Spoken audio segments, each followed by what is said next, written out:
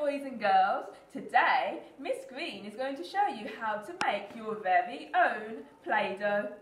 All you'll need is some flour, a little bit of salt, some water, and if you like you can add some oil just to make it soft, and a spoon to mix it with. Now Miss Greene likes to wear gloves to make this because it does get very messy, but you don't need gloves. But you do need an adult to help you. Okay, so first of all, I am going to put my flour into the bowl. And then I am going to add some salt, only a little bit of salt, and some water. Oh, Miss Greene, what happened to the flour and salt? Well, now I've put water in, it's got all mushy. Ooh. It's got mushy, children. And I will add a little bit of oil.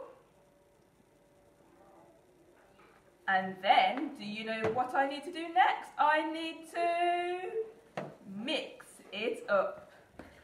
So I'll mix it around in the bowl. Now don't worry, if it's too runny, you can add more flour. But if it's too dry, you can also add more water. Okay? So keep mixing it, and then I am going to use my hands now, children, and I'm going to squeeze it together.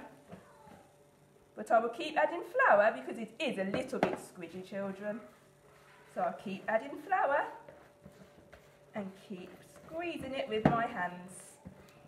Ooh, what does it feel like, Miss Greene? Does it feel... Oh, shall we ask the children? Children, does it feel hard? Does it feel soft? Or does it feel squidgy and sticky? I wonder if the mummies and daddies or the children's families can send us how they think it feels. Oh, yes, please. Do you think the children could tell them how it feels and then they could tell us?